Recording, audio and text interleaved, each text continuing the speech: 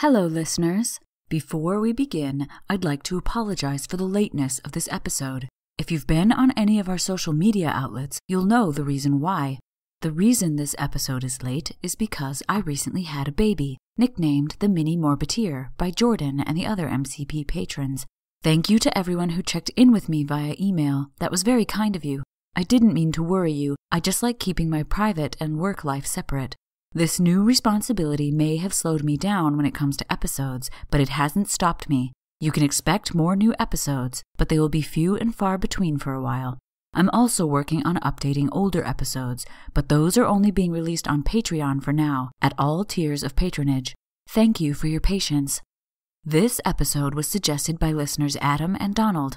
If you'd like to suggest a topic, you can do so on Facebook and Instagram at Morbid Curiosity Podcast, on Twitter at Morbid Podcast, and on our website, www.morbidcuriositypodcast.com.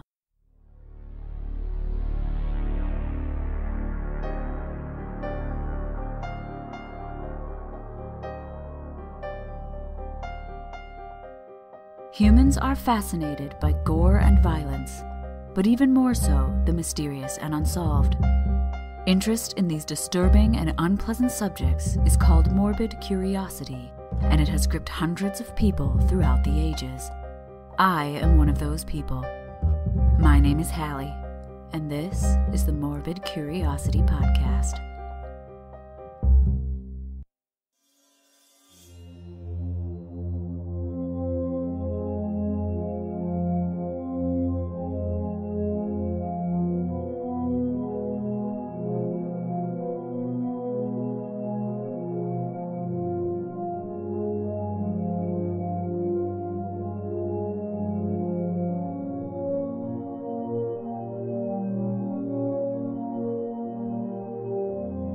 History is full of strange events that even today are unexplainable.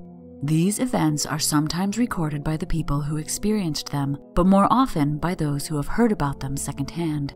Despite attempts by modern researchers to discover the reason behind such strange happenings, we're often left without any conclusive answers. One of these strange events took place in the German town of Strasbourg, now technically in France, one of the largest cities in the Holy Roman Empire during the Middle Ages. According to Dr. John Waller of Michigan State University, on July 14, 1518, in the heat of summer, a woman known as Frau Trophia began dancing. It's unknown if music was playing, but there seemed to be no joy in her movements. She went on dancing through the day and on into the night. It appeared she couldn't stop, that she had lost control of her body.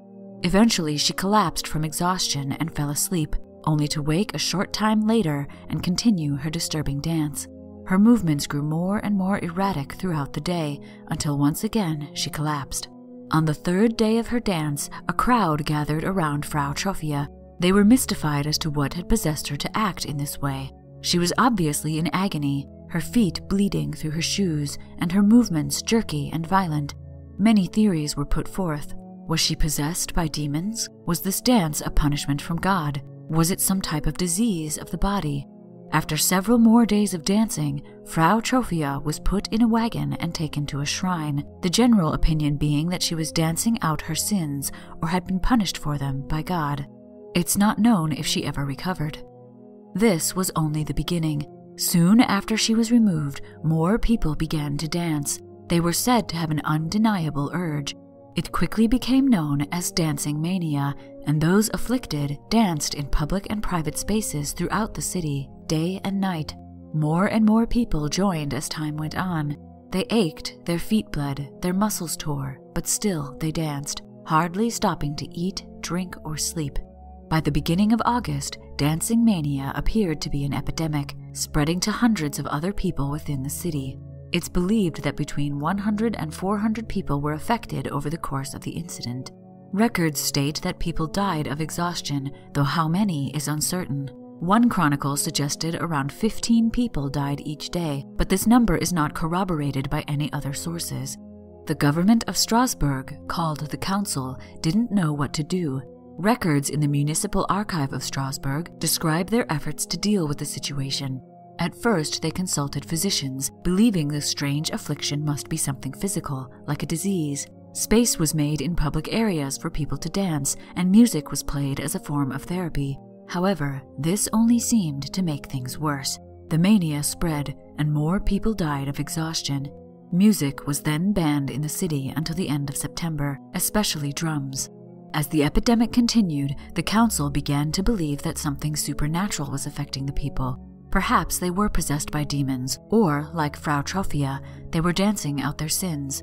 While the council took some time to come to this conclusion, the church and many of the citizens of Strasbourg already believed it to be so.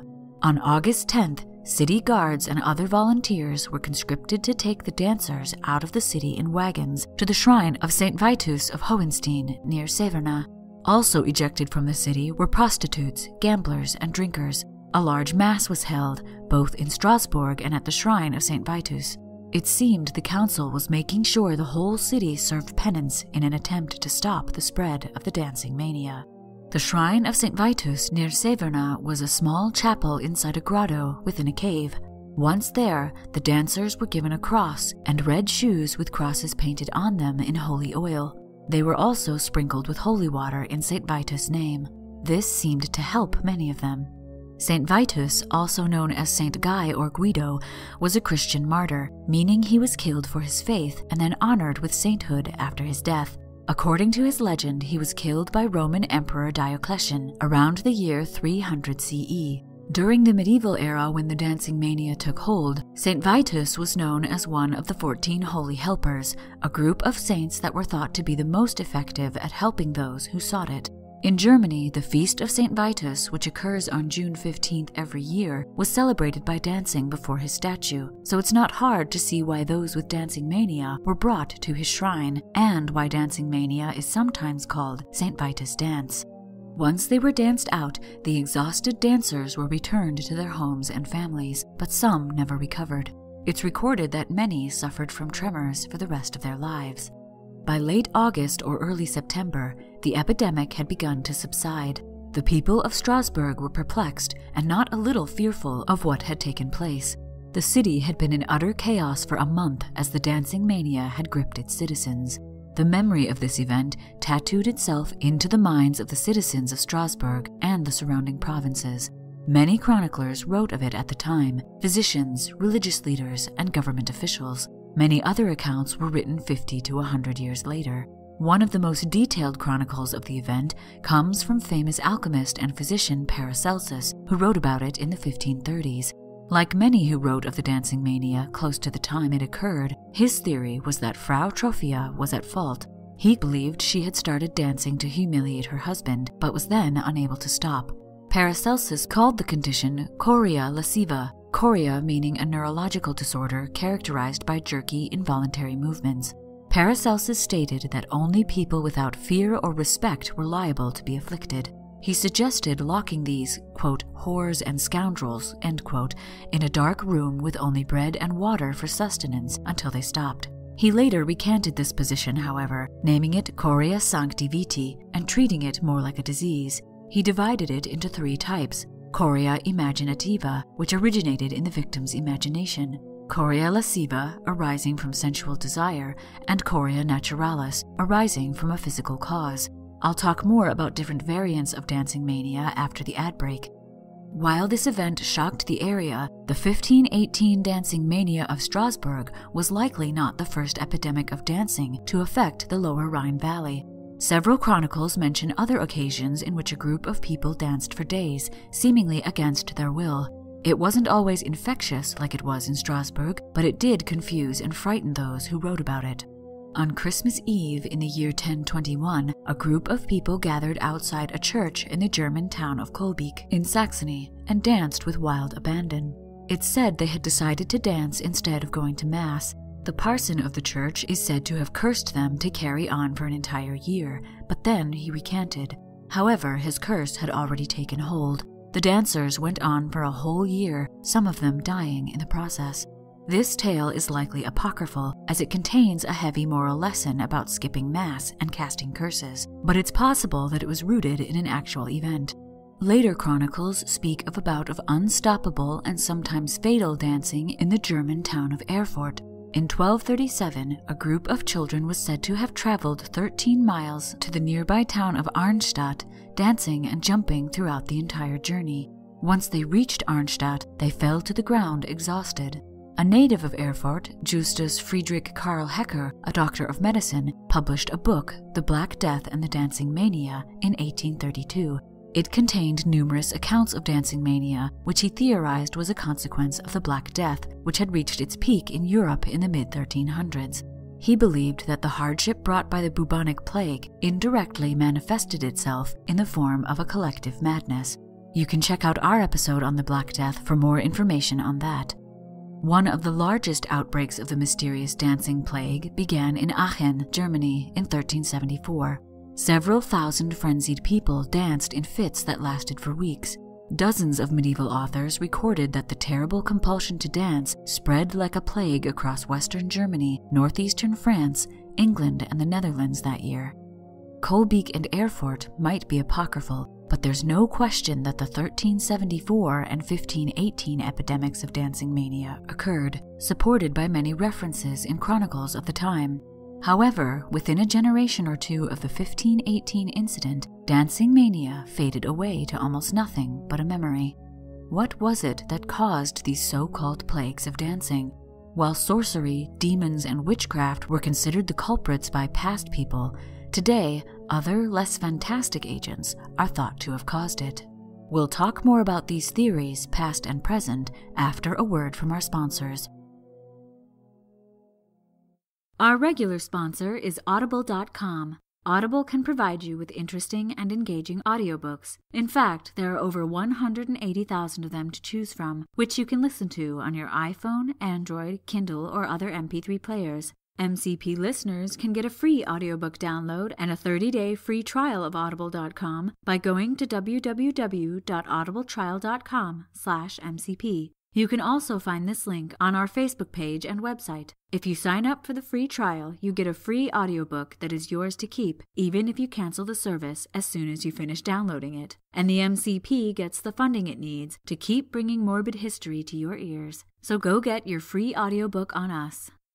Lastly, if you like this podcast, why not sponsor the MCP yourself by becoming a patron on Patreon? Over 45,000 people download this podcast every month, but only around 140 people are supporting us on Patreon. For a mere $1 an episode, that's $2 a month, you can get ad-free episodes, bonus behind-the-scenes info, give your opinion by answering polls, have access to all the horror story readings, and get updates on past episodes. For $3 an episode, you get monthly outtake reels. For $5, you get a monthly quiz episode where I quiz my husband on past episodes.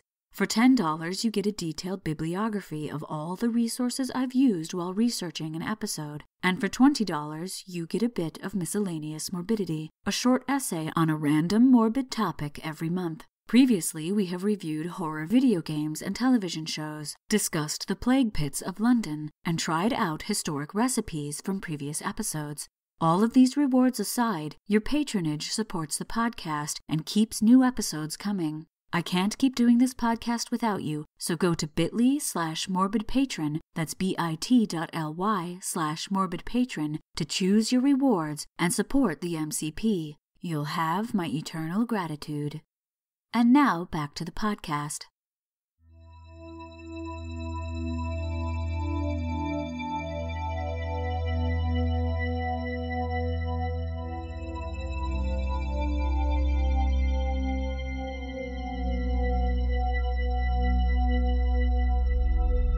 In 1518, the Council of Strasbourg at first felt that the dancing mania was some sort of physical ailment. The sufferers were treated with sympathy, and a therapy or treatment was sought. Most of the public and members of the church, however, believed it was a condition sent by God, either as a punishment or as a cure for sin. Physicians near the time of the event took notes of the common symptoms and tried to determine what could be causing it. Wilhelm von Berkestel wrote in 1491 that the dancers jumped about in circles, sometimes until their ribs broke or they died, apparently thinking their movements might drive out the pains they felt in their hearts and bodies. Sometimes they couldn't perceive the color red, but stated they could see the head of St. John the Baptist dripping with blood in their mind's eye. A little after the mania had passed, Paracelsus and John Schenk von Grafenberg, a German physician who wrote in the late 1500s, noted that there seemed to be several versions of dancing mania. One was acute and epidemic, meaning it lasted a matter of days and spread like wildfire. The other was chronic and recurrent, in which once a year, usually in June, both previously afflicted and new people would dance frantically for a period of time. In this recurrent form, many of the victims were convinced they'd never be calmed of their anxiety and pain unless they danced it out, either at shrines or wherever they stood. Once they did so, they were free of the compulsion for the rest of the year. Later physicians in the 14th to 16th centuries proposed it could be a form of epilepsy or chorea.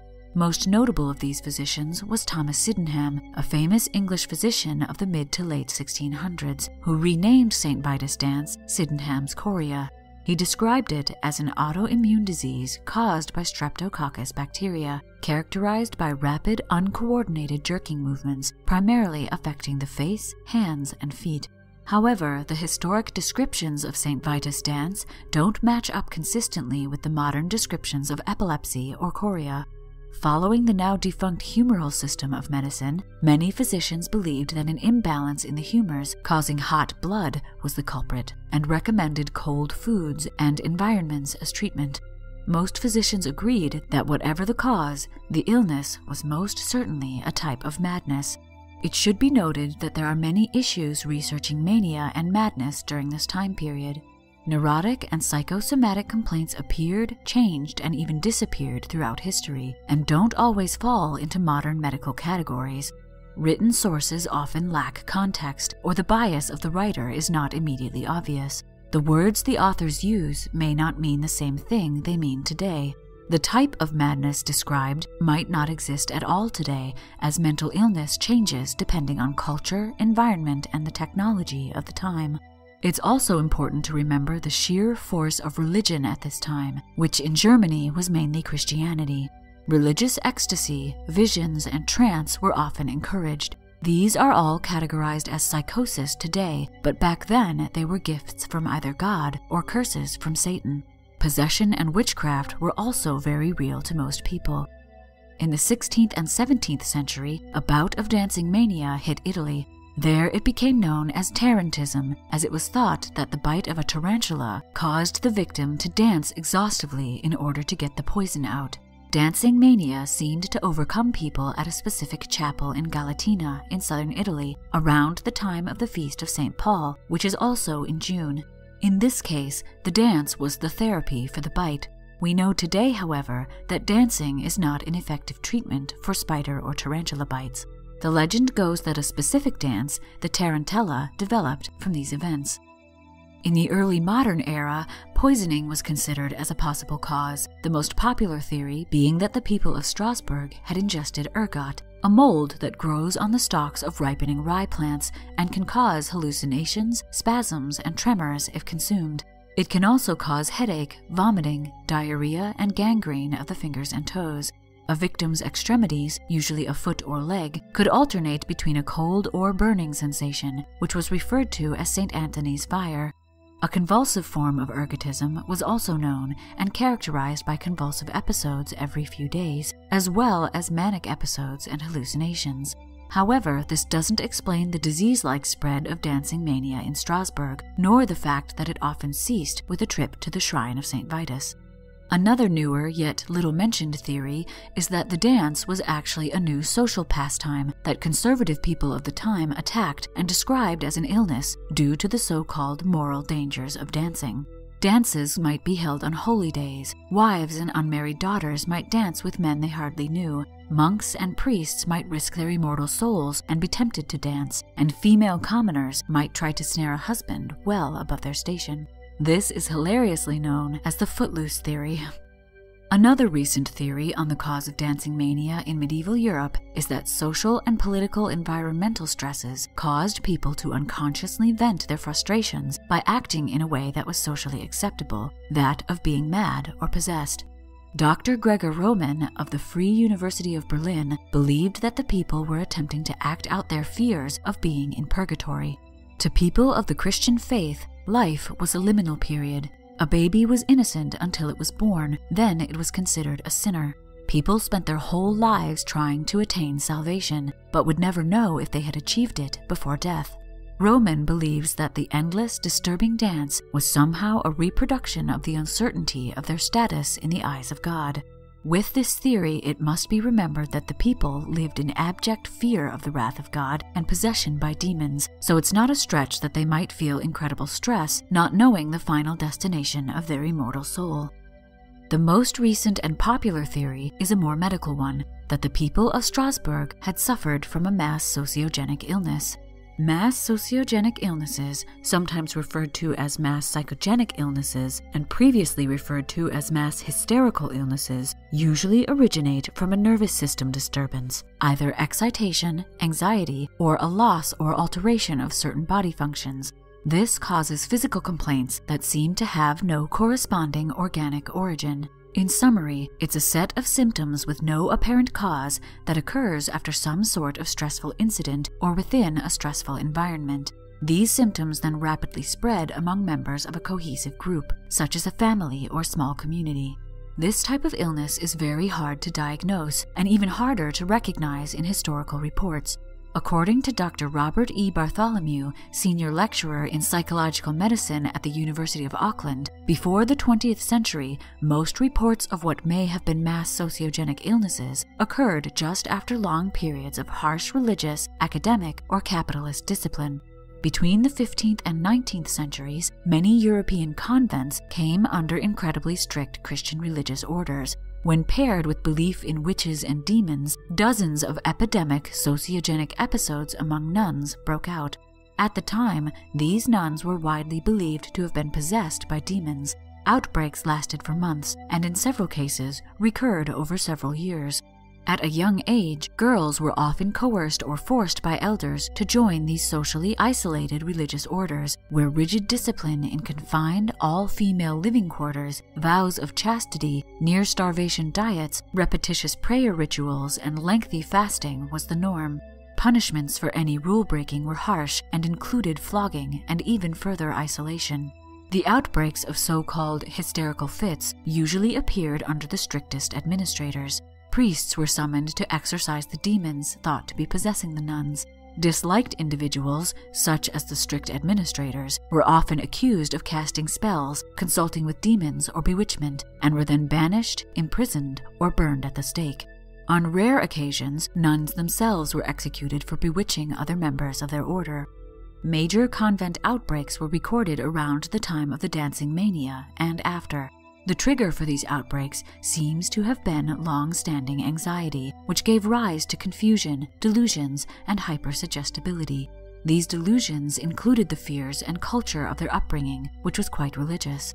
Dr. Simon Wesley, a British psychiatrist, identified two types of mass sociogenic illness in 1987: mass anxiety and mass motor. Mass anxiety sociogenic illness is usually shorter, lasting around a day, and is due to a sudden extreme anxiety following a perceived threat. Mass motor sociogenic illness is due to a slow accumulation of pent-up stress, lasts longer, and usually occurs in an isolated and strict social setting.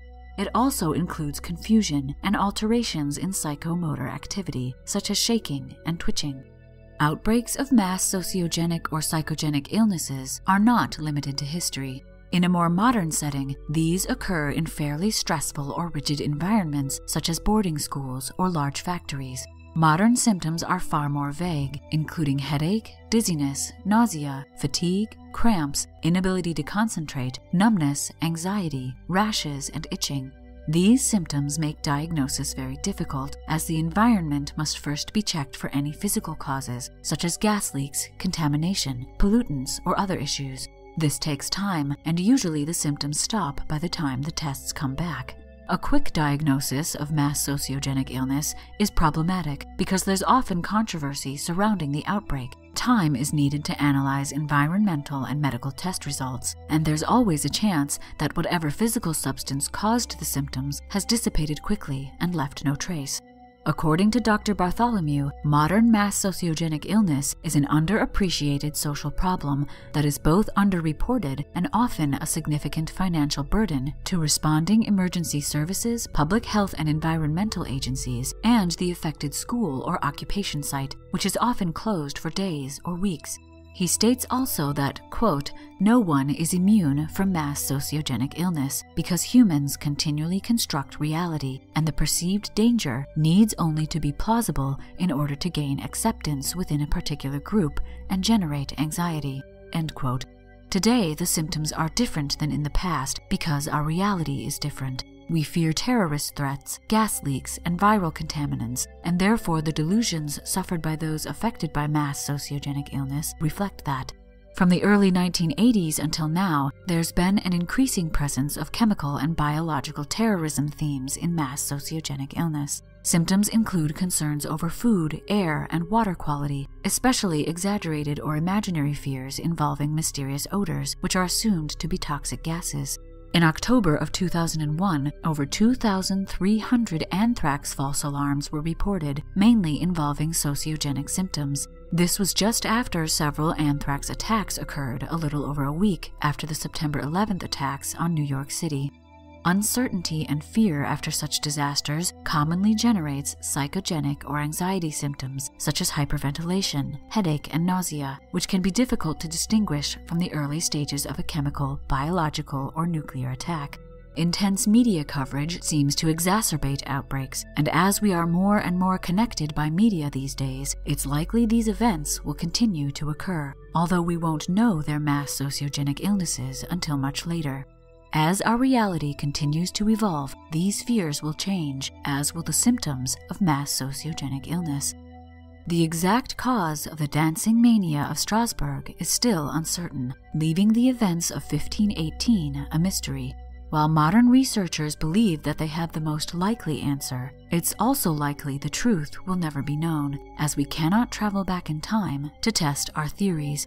That is why Dancing Mania sparks our curiosity.